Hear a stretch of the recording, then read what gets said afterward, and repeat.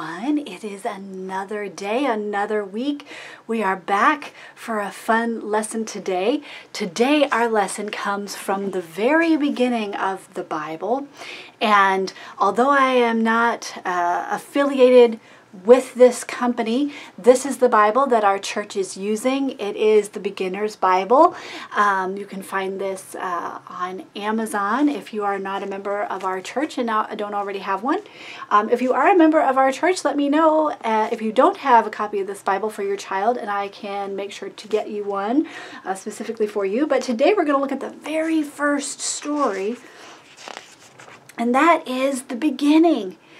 And it talks about how God created the earth and all that God created as a part of that, all the animals, all of the earth itself, all the water, the sun and the moon and the stars in the sky, all of it, God created it. Well, you know, how many of you have created something?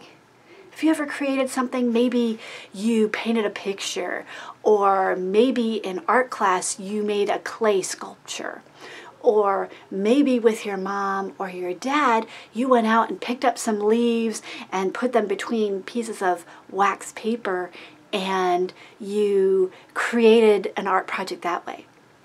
Those are always fun projects to make, but did you know that anything worth creating takes some time?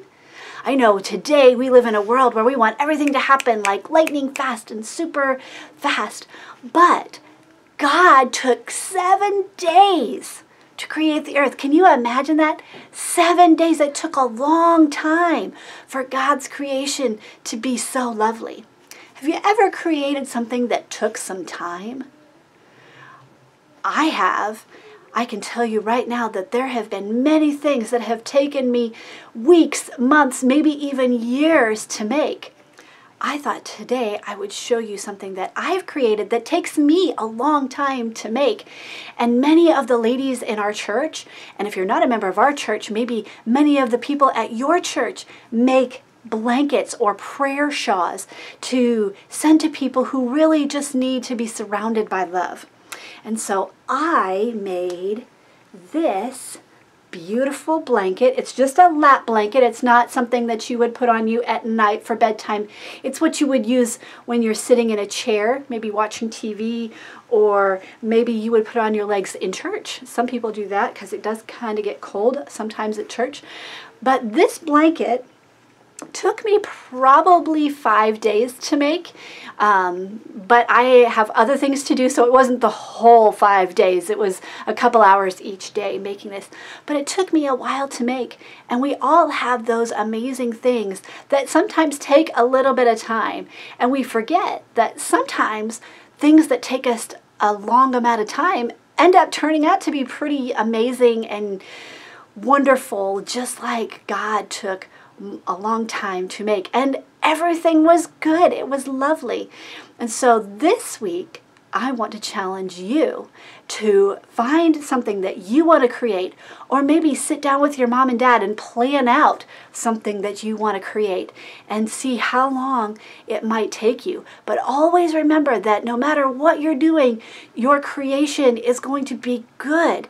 And even if it doesn't turn out the way that you want it to, that's a wonderful opportunity to learn how you might do it differently in the future. When I do these quilts and afghans, I've done so many of them that if there's an issue with the pattern, or if I don't really like the way that it looks, I can take it out and I can fix it and redo it in such a way that makes me feel good about it. But at the same time, I didn't waste that time. I learned something special. And I am very thankful to be here with you all today. If you would like to share your photos with us, please come to our Facebook page. We are the First Presbyterian Church of Westerville. We are on Facebook. And share your pictures with us. I'd love to see all of your lovely creations. That's it for today. We'll see y'all later.